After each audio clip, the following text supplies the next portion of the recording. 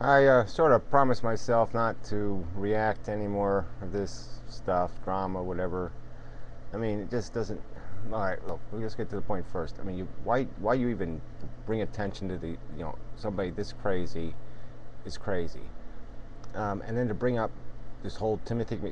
This is you're doing well. He would have liked that you know are re-referencing him, and he loves probably he would love the idea that you would call him a political crusader, for a political cause. Let's not forget who this little fucker was. I mean, he killed innocent children deliberately because he was mad at the government, because the government accidentally killed that crazy lunatic in Wacko. Remember the guy, that Davinian guy, with the war arsenal under his, his plantation or whatever you want to call it, who molested his own children. You remember him? That's that's the political cause. I mean, I can't even. I mean, what are you some sort of freedom fighter? I mean, come on. This is just crazy. And I don't even understand. What are you doing? I don't even understand this. I don't understand. You make this stupid, crazy video where you are trying to make contact with a person, and who idolizes Timothy McVeigh. And you talk about casually. You don't talk to it like, oh yeah, I got to talk to her because she's completely insane, and I might want to try to get her mental help. No, you want to talk to her because she's hot, or it turns you on, or whatever the fuck that was. I don't even know what that other video was. And now this cleans it all up. This makes it all better because now you've somehow put it into context, and you've let us all know that you really do know that Timothy McVeigh was a fucking mass murderer. That as much as our whole fucking nation is hysterical about Bin Laden, guess what? Timothy McVeigh would have knocked down the the same two buildings in New York City if he could have engineered it. So he was a little bit stupider. I mean, he actually blew a building to non-existence. But so in a sense, he is no more a lunatic or a threat to the United States of America than would be a Bin Laden or anybody else. But why isn't he?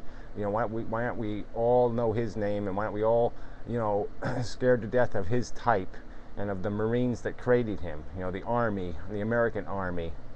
We have this domestic lunatic, and domestic lunatics are okay. It's only the foreign lunatics we're worried about. Well, anyway, I mean, this whole thing is just,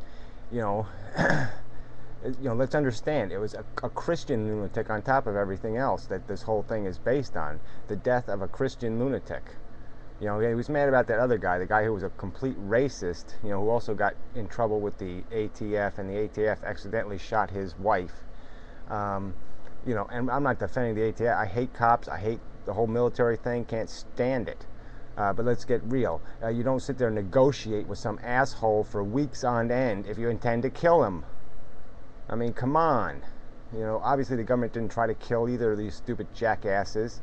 They sit there and negotiated with them for weeks to try to get them to concede to arrest, and that's all there was to it. And it's just, to call this some sort of political cause, it's nothing political in this. The guy's a fucking lunatic. And this girl obviously is a lunatic. And why you would want to bring attention to either one, why, mimicking Timothy McVeigh, like I said, it makes me nauseous just saying his fucking name. I mean, this is an atheist's worst nightmare. I mean, this guy was so crazy, the craziest of the Christians. And here you are, giving him exactly what he would have wanted, attention. He had no life, he had nothing to lose, because he was just a miserable shithead who wanted to molest children. And and you're making him into something. What are you doing? You get off this fucking bullshit with this stupid goddamn politics between all you people and all your covert emails and all the rest of this bullshit. Man, you are just such whores for bullshit. And you know, I'm sitting here, I shouldn't even, yeah, I'm stupid. I'm stupid to even watch your videos, and I'm stupid for pressing the button here, okay? Because yes, and I'm new to this. I have to admit, I'm new to this place, and so it's a little addictive, and I've gotten a little caught up in it, all right? And so that's my excuse. What's your fucking excuse? You've been here a long time. You really should know that there's crazy people out there. I mean, you've seen them. You've seen these videos. Some of these people are just, you know, they have nothing going for them. Absolutely not. All they got is the computer. And you know that. And you're playing them. You're sitting there manipulating all this stuff just so you can, I don't, you know, well, whatever.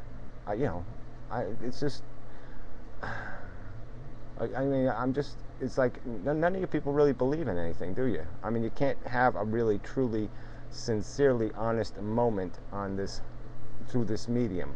It is all this, you know, finding an advantage, finding some way to manipulate something. Can't you have an honest argument?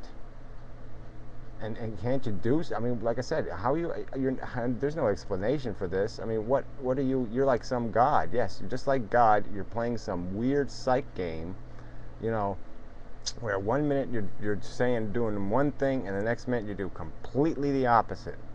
And everybody's supposed to be able to figure all that out. We're all supposed to get the joke. I'm not getting it. And look, admittedly, some jokes go right over my head, and apparently this one has gone right the fuck over my head, because I can't find anything funny in it. I can't find anything, well, yes, of course there's some things funny in it, but I mean, it's just, you know, can't you give us a break, please?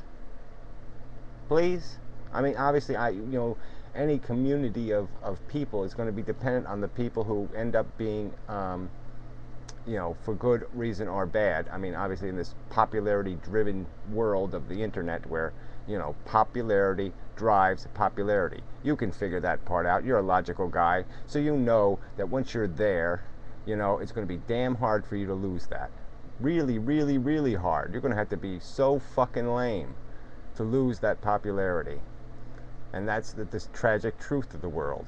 And then everybody's going to focus on that person because everybody's going to think that person is networked and that person's going to have the stuff.